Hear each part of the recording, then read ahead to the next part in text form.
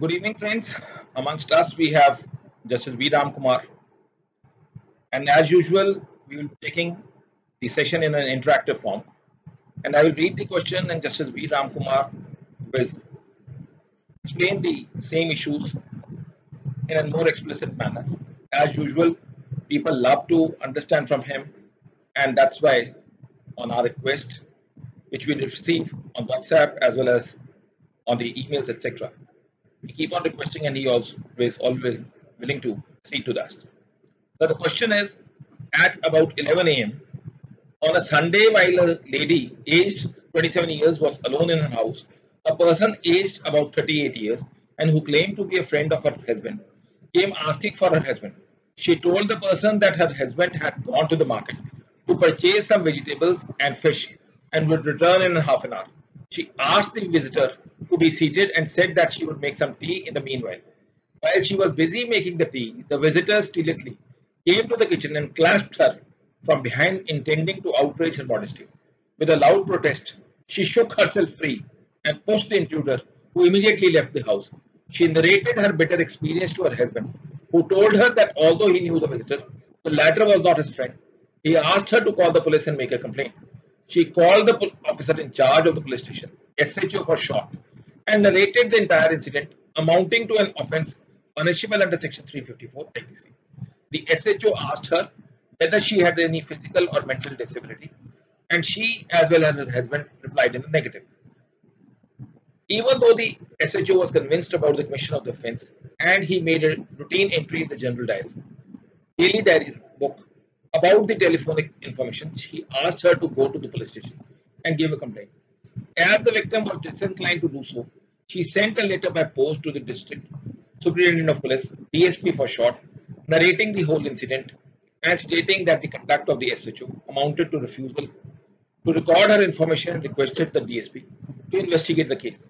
On receipt of the letter, the DSP asked for an explanation from this SHO on the following lines.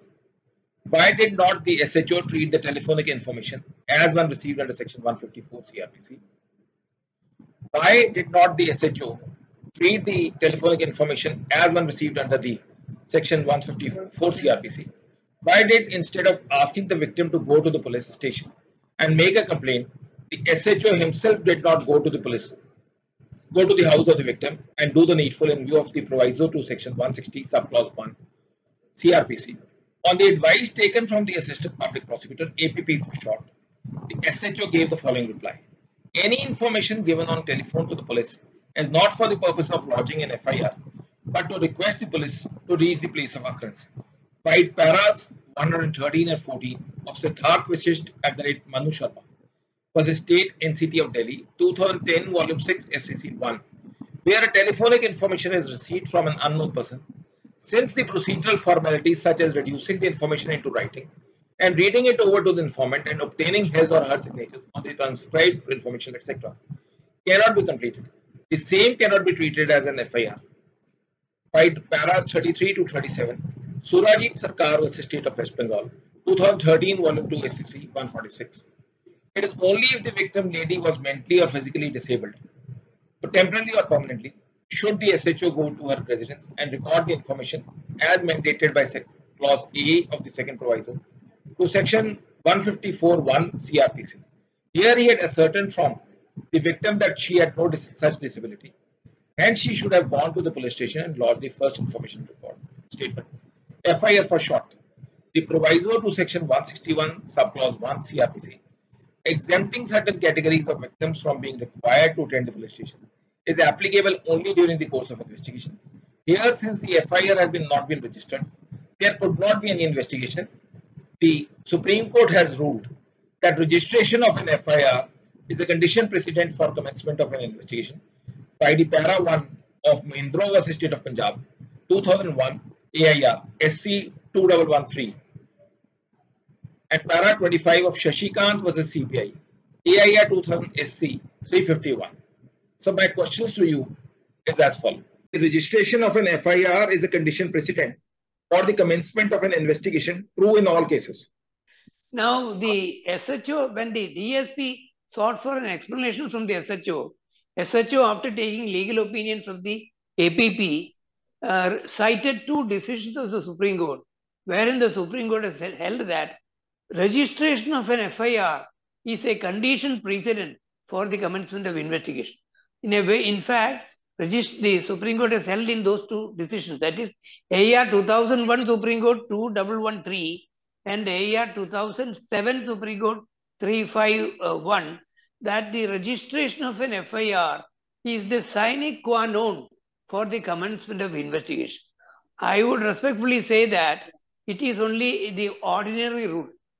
Registration, unless the FIR is registered, there cannot be an investigation, is the ordinary rule. But there can be extraordinary situations where investigation can precede the registration of an FIR. In fact, there's a beautiful decision by Porter, Lord Porter, in the famous Emperor versus Khwaja Nazir Ahmad, AR 1945, Privy Council, page 18, where Lord Porter has observed as follows.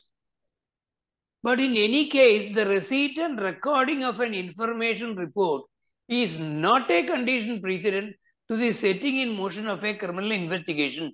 No doubt, in the great majority of cases, criminal prosecutions are undertaken as a result of information received and recorded in this way.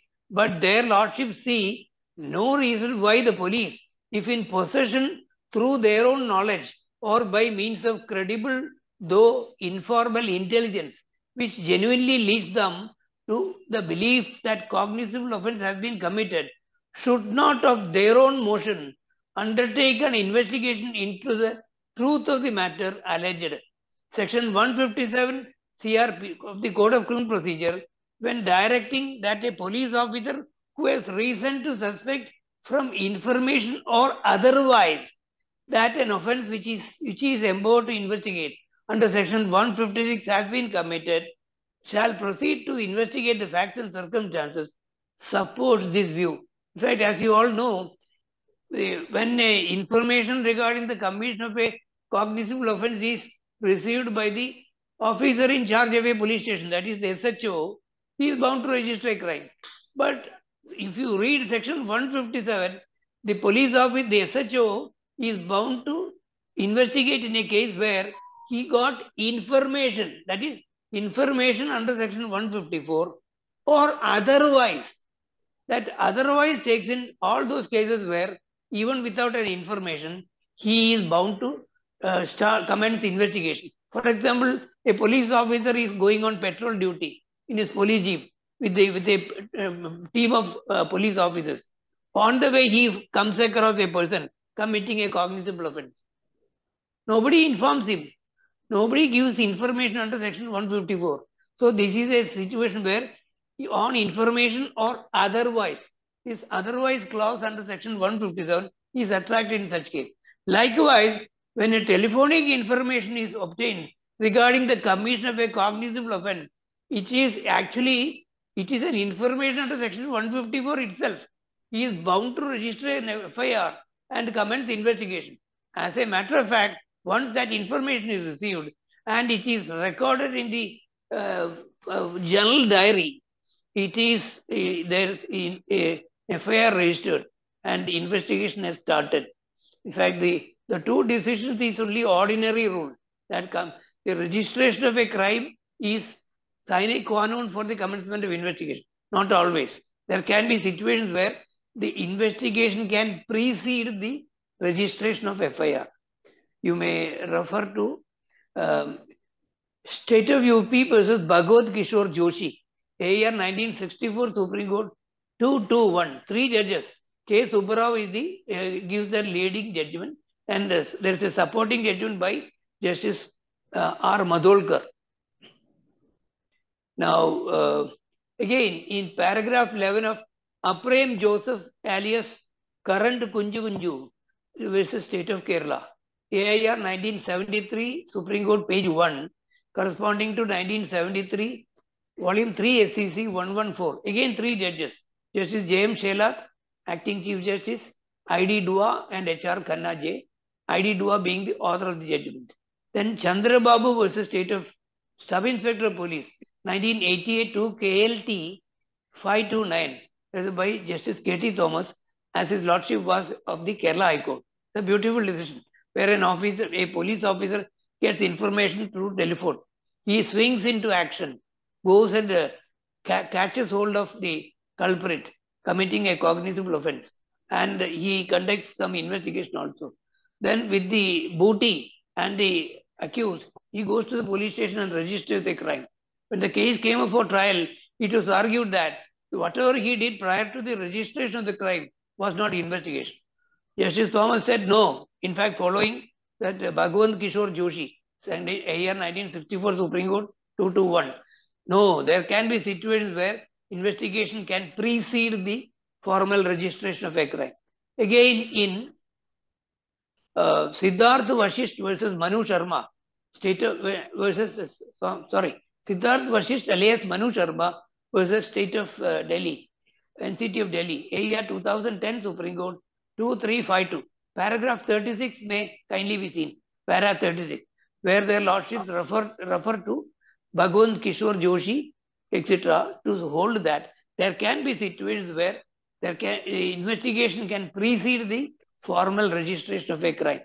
Now, coming to the facts of the present case, the moment the victim informed the SHO through telephone regarding the commission of a cognizable offence, and which information was duly entered by him in the general diary, it amounted to an FIR, and even without registering the same, the stage of investigation had commenced, and the SHO was not justified in directing the victim to go over to the police station and give a formal complaint. On the contrary, the SHO was obliged to go to the residence of the victim. That we will consider while discussing the next problem. Next question. That is my take on this question.